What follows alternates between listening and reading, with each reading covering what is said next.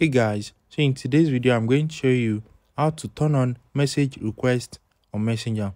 So if you want to have a section where chat that was firstly sent to you will be moved to, and you can choose to accept or decline the message, let me show you. So the first thing is open up Messenger and you need to click on menu right here.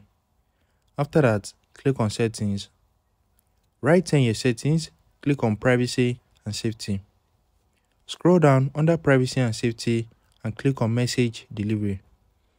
Once you click on it, click on everything, so click on it one after the other and set it to message request.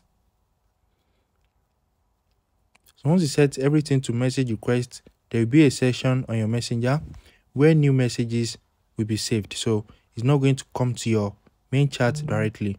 You're going to have message request section. So just click on menu right here. So let's go back and you're going to see message request. If you found this video helpful, smash the like button and subscribe.